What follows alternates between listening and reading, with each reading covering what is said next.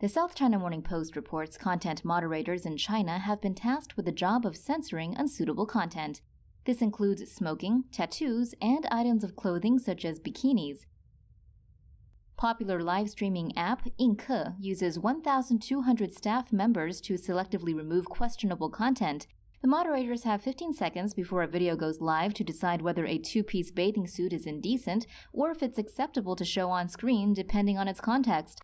According to the South China Morning Post, the most censored activity on the platform is smoking. The activity isn't allowed to be shown as it promotes an unhealthy lifestyle. The New York Times reports excessive tattoos on the body will also be blurred online.